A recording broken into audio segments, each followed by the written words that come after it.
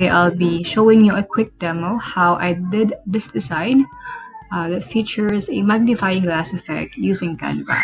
So the first thing you need to do is choose a background image. So for this design, I just click photo, type in wildlife, and then search.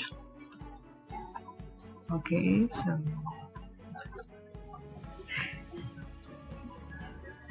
this is the photo that I use, so click it and then set it as your background.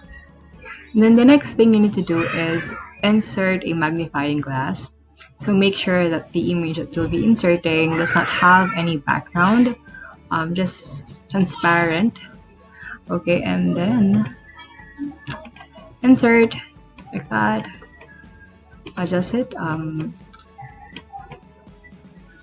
then go to elements, type in frame, and then click this circle one, and again adjust it.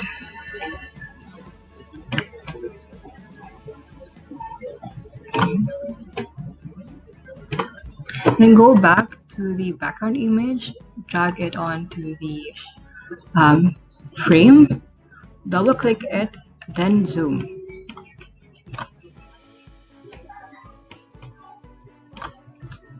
So,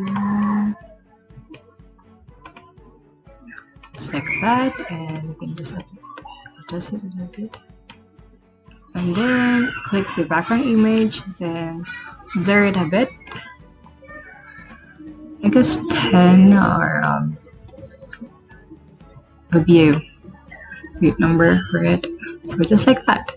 Then you can insert text, description, anything you want. Hope this helps. Thank you very much.